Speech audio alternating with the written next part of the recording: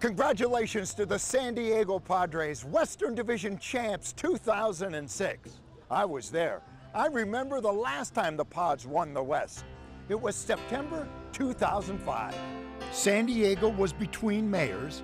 Analysts were warning that gas prices could exceed $3 a gallon, and the war in Iraq was finally winding down. So much has changed nationally and locally since the last time the Padres won the West.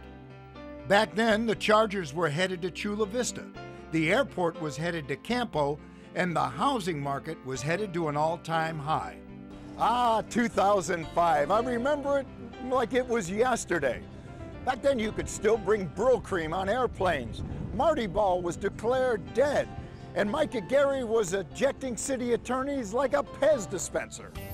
What hasn't changed is the Padres' formula for success.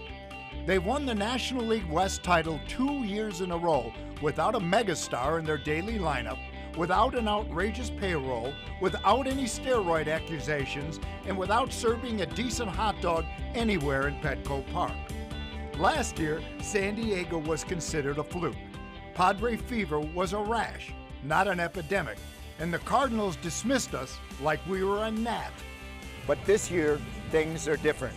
We've got a team with talent and chemistry, and we've got a shipload of fans. As a matter of fact, it's SRO on the bandwagon. And a year from today, I'll be standing right here, and we'll be headed for a three-peat. Larry Himmel, News 8. Thank you, you're in. One by one, fans packed into Petco Park for the first game of the 2006 postseason. Some fans were a little nervous. I have kind of butterflies in my stomach.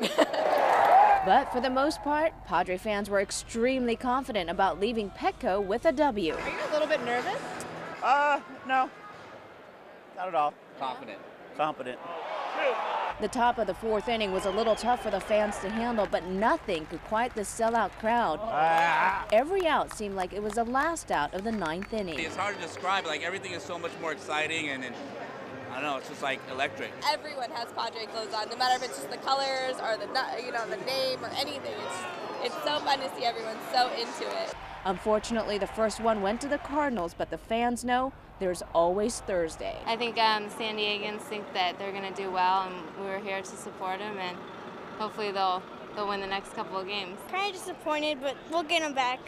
Thursday we have another new game. Go Padres! Go Padres! We still got the faith. We're still hanging on. Yeah! Padres still rule. I don't care if we lost. Yeah!